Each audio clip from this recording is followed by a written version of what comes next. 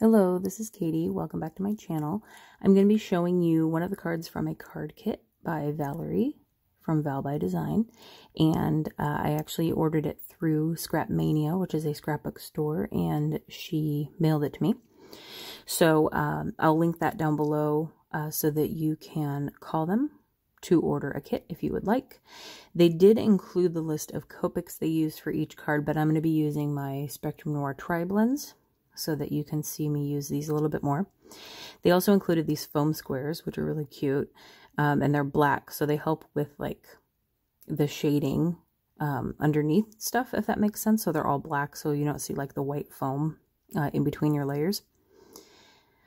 So I'm just going to give you kind of a view on that, and then I'm going to set it in front of me so I can follow it. There are instructions included on what to do. I'm not following those. I'm just going by looking.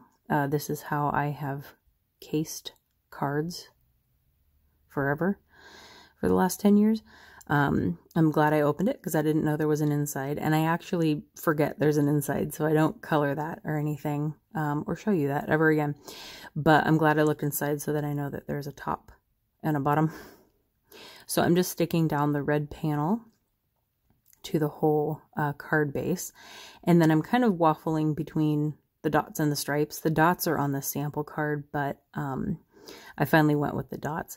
But I think the stripes may have been a little bit too much for the Oh Happy Day scalloped piece that you see to the left that we're going to put on top. So the dots were a little more subtle for the background. So I just centered that.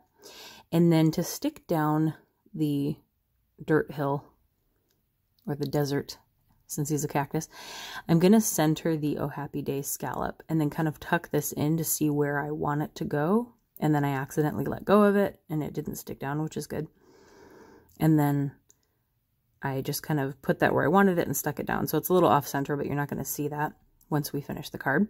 And then I'm going to sprinkle out all my little tidbits. I'm going to set these aside. Actually, no, I'm going to put this because the rest of it I can do after this is raised up. So I'm going to use the black foam squares that were included in the kit and put those all around this frame. So that'll be lifted up, because then we're just putting the cactus and his rock and his cake and his presents and stuff inside of the circle. And even if I had to tuck something in, this will be raised up, so that would be easy enough. And then you can watch me pick all of these off.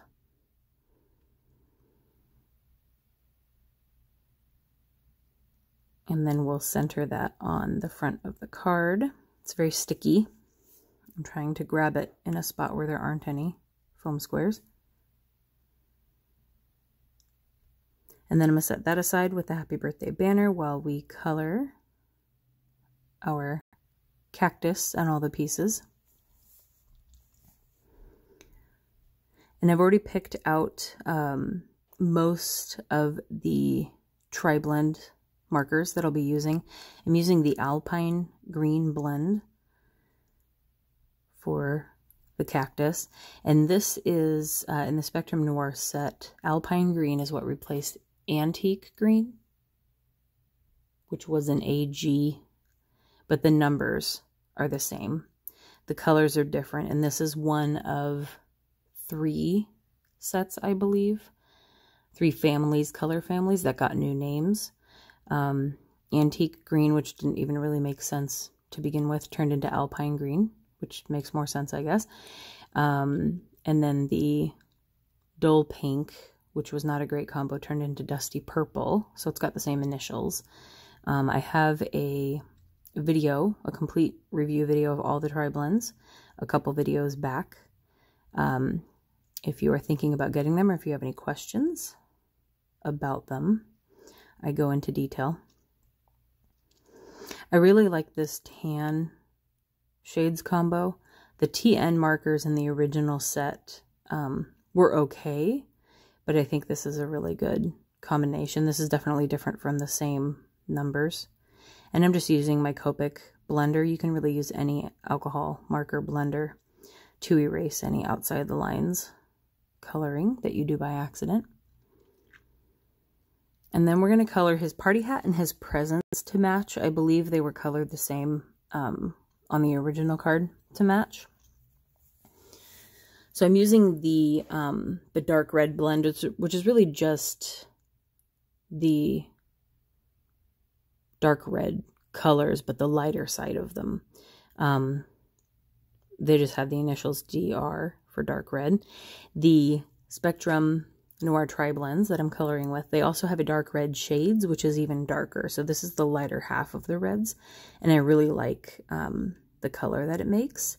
And I also really, really like this True Blue. These same numbers in the original markers were an awful blend if you were to do them in the same order. And this is a much better blue, and it goes really well with the red. All of this looks very patriotic for now, but they blend well together on the card. And then I just I'm going to be using the ice gray, the darker ice gray. The darker ones are called shades, so ice gray shades or ice gray blend. The blend is the lighter one. I'm just going to use the lightest one to color in the ribbons on the presents. I think the sample had like a really light gray. And then I'm going to use it to color in the rock that will be holding his cake, because he's in a desert and cactuses don't have tables, I don't think. He does have a pot though, which is weird in the desert, but that's okay because he's cute.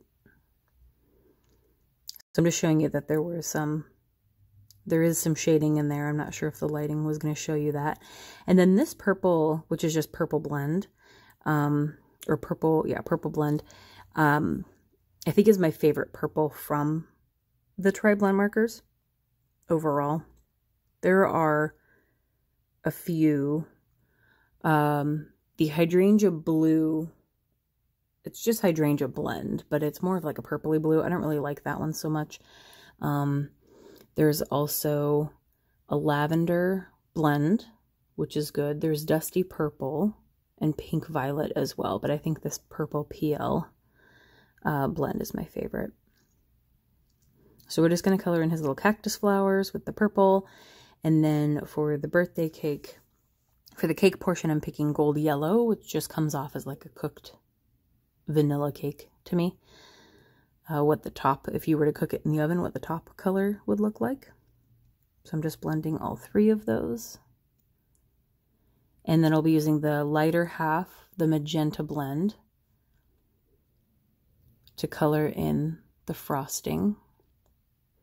There's a magenta blend, and that's the only magenta in the Triblends, but it also has a bright pink blend, which is the lighter half of the bright pinks, and then a bright pink shades, which is the darker half of the bright pinks. And then I'm just going to use one of the yellows. I think I picked the mid one on the citrus blends for the flame. I was almost reaching for Copics for these random fill-in colors, but I wanted to stick with the Triblends so that you know it has enough range to color everything you're coloring. And then I just put a dot of orange. I always do this to my candles. I fill them in with yellow, the candle flame, usually on Lawn Fawn because they're very small.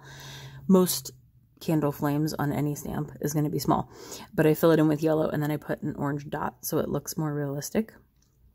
So now we're going to stick them down. I've got my art glitter glue ready, one of my many, and I'm just doing a light gluing because it's a very good glue, and I don't want any of this glue to kind of squish out. So I am building it. I'll show you the sample picture again as well, but I am building it per the sample photo. I'm really not straying from that because I have zero creativity and I didn't want to. It was a good card, so if it ain't broke, don't fix it. Put down his present, and then he has two little cactus flowers on his hands, which are adorable. They kind of look like hands, but it also looks like he's just holding flowers. And then for the birthday banner, I just assumed that there is some glue on either end and then along the bottom. So that's how I glued it up. And then I'm just going to stick that down, rub it in a little bit. And then the cactus flower goes on the other end and the present on the other end of the banner. And then this wasn't in the example, but I'm going to be adding some white accents with my Jelly Roll pen. I use a 10 now. I have a handful of 8s, but it's just too thin. The 10 does a much better white accent, so I think I need to pick up a few more of the 10 ones. I put 3 dots on the flames, and then I give him cheeks, and I proceed to pick up the 3 white dots from the flames onto my finger, which I'm going to show you after I fill in his cheek dots. So I picked up the flame dots, so now I have to redo them.